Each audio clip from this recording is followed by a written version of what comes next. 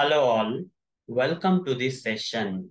In this session, I am going to answer one of the Selenium interview questions. That is how to open URL in incognito mode using Selenium Java. Let me answer. In order to open an application URL in incognito mode using Selenium automation, we have to use these Chrome options and set the arguments to hyphen incognito.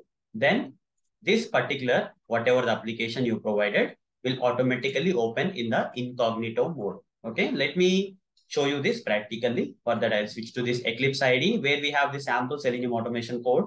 Don't worry what code it is. There is some automation code.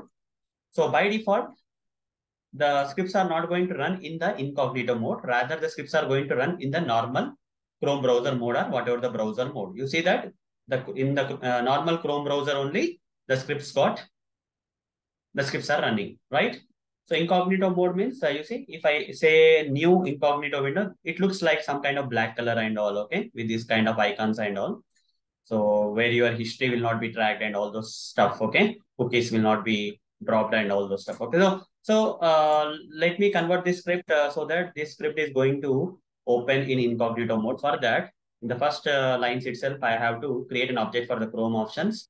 Chrome options is equal to new Chrome options.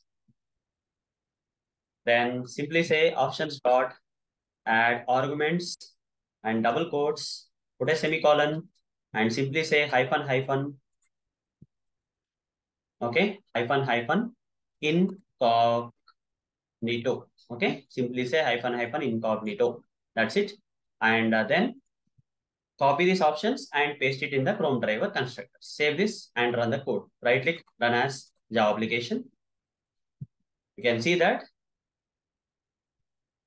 the browser this time will launch in the incognito mode. You see, it's kind of black color background and all. This is an incognito mode. You see, you can see the incognito option coming also. So this is an incognito mode. So hope guys you understood how to open an application URL in incognito mode using Selenium Java automation in this session with practical demonstration. So that's all for this session. Thank you. Bye bye.